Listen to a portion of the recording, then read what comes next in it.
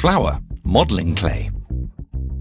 In this activity, we're going to use modelling clay to make a picture of a flower.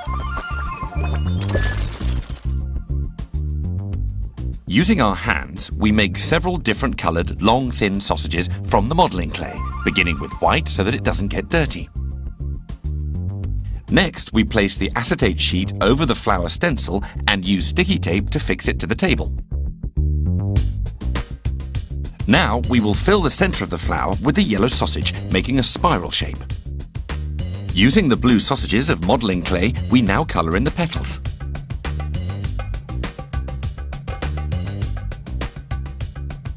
To give our flower a more shiny effect, we add small pieces of white modelling clay to some of the petals. To make the stem, we arrange strips of dark green modelling clay, cutting them with our fingers.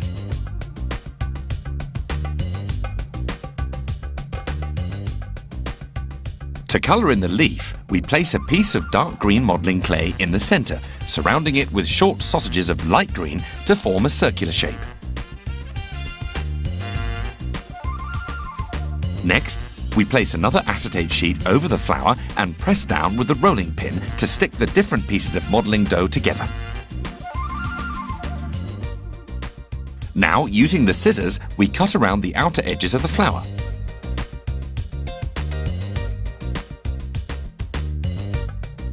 We now go over it again with the rolling pin to remove air between the leaf and the modelling clay and to make sure that everything is stuck together. Next, we seal the figure, pressing the edges together with our fingers and removing any excess modelling clay. This gives us a two-sided flower, ideal for decorating the classroom windows.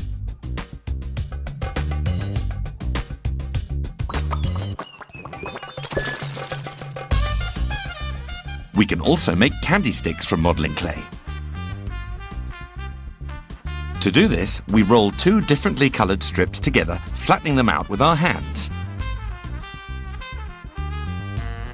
Using the knife, we then cut off the points of the sausage, giving one a curved shape.